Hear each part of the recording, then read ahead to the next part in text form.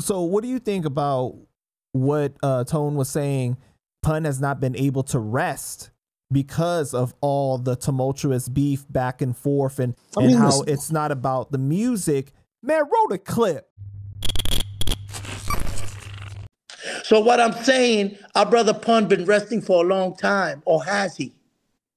It is us that keeps a spirit at unease when he sees his loved ones fighting and disputing things that are really irrelevant to the big fact that the only one hearing the noise is the community and not him. And he can never come back for them to do him right and to fix the wrongs they did. The way we could honor Pun, Cuban, Fat Joe, all of us, is to sit at a table and squash that dumb shit and say where we hurt and where we mad, and maybe we'll never talk again, but we'll never divide our community again over our differences. Because two damn men's difference of an emotion should not divide a young generation in rap music of who's good and who's bad. That's not the subject.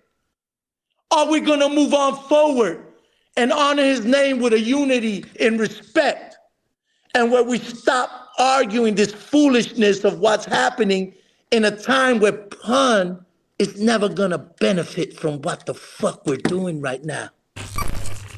Or, you know, moving the legacy ahead, but it's more about what has transpired. He's a leader. He's a leader. So he's supposed to think like that. He's supposed to have that thought. That's the sentimental part of it. That's him letting, letting me know, to watch. Well, not even, what I got from him saying that was from me, like, because this is the truth. By me going, just like I did with Tony Sunshine, by me going to the length that I'm going to, and you know I'm telling the truth by now, right? You know, I ain't gonna cap about what I'm saying. And you know I have the right to say what I say. He said it. He said, yeah, he's in pain. He's hurt. When he says that, I don't think it's nothing soft, because that's a man that went through, and he said what he did, and similar to what he see me going through. He saw that in his life. He was Joe once. That's what he said. And he had to make amends, because that made him shine brighter. That made his inner self get stronger. That made him become the great leader that he wants to become. That's something he had to do to grow up, to really see, to put himself in other people's shoes so he could understand and relate to them more and feel their pain, because we are a team. His people is his people that he's trying to see move up and be better in the future. So he's doing it for that type of sense. So when he says he sees the pain, and it is pain. It's pain. But it's pain of kicking myself.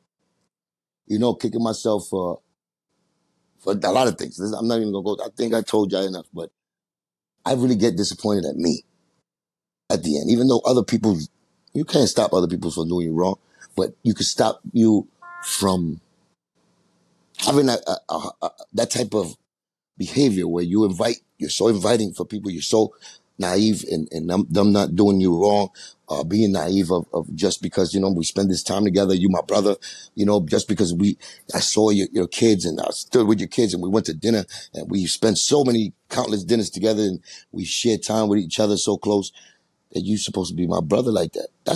I'm saying that about me, but anybody could get caught in that. People get caught in shit like that. You know, so I still blame myself more for getting caught acting like that. You know what I'm saying? To give people, but that's part of who I am. So I'm really in a fight with myself. You know what I'm saying? Because I never changed because that happened to me. I never stopped being unsocial. Yeah, I did more things to, like, physical stuff to people that deserved it. I always kept that in my head. They gotta deserve it. Give it to them, because I know that if you do that shit, karma gonna come back.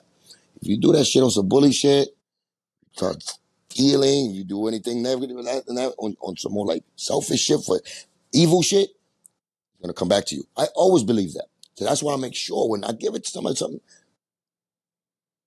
then I started really preamping, you know, because when you're in war, you gotta start preamping. Okay, who's on your side, who's not on your side, and you gotta do what you gotta do. So sometimes I did do that, but they deserved it.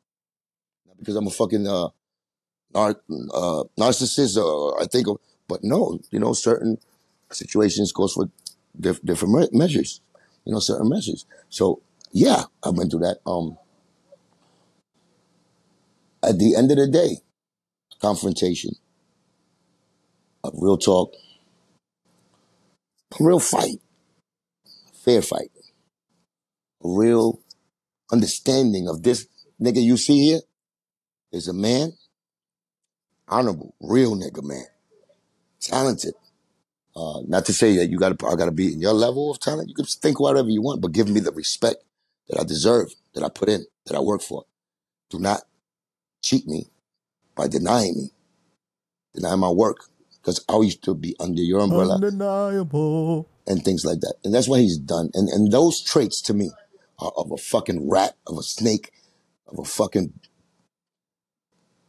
a vermin. He's a vermin. Like I detest those things. Like somebody who thinks they're better than you because maybe they got more money. Maybe they feel they live bougies, whatever they want. Those people I never liked in my life. Racist people. People that just don't like another person because of a color of their skin. I hate those type of niggas. Now, we can't feed into the same thing. We can't give that same energy back to those. When I say hate, I mean, I hate it because I wish that they didn't have that trait. So it's how the solutions are what? That's another thing I did through my transformation as far as like, through a area, I'm telling you, solutions. You know what I'm saying? We get stuck with problems so many times. And I said, I'm not going to be in, fuck a problem. You know what I'm saying? What's a problem? Like, the problems, I don't like problems. Like, problems is what? Find a solution. Always think of a solution. Don't get stuck in a problem where that shit stresses you, makes you sick inside. You know what I'm saying? Made you age more. You know what I'm saying? Try to live your life as free as you could. Do what you want from your heart more. You know what I'm saying? Enjoy the people you have around you. Make those choices very smartly, very, sometimes selfishly. Fuck that. I had a right to think selfishly because I've never been selfish in my fucking life. Before that, as far as how other niggas been fucking selfish with me. So I'm being selfish, and other niggas are acting like, you know what I'm saying? They play me. My own people are fucking playing against me, and I didn't see how it was hurting me until, you know what I'm saying? I had that conversation with myself, and God opened my eyes to that. He took the blindfold off the third eye.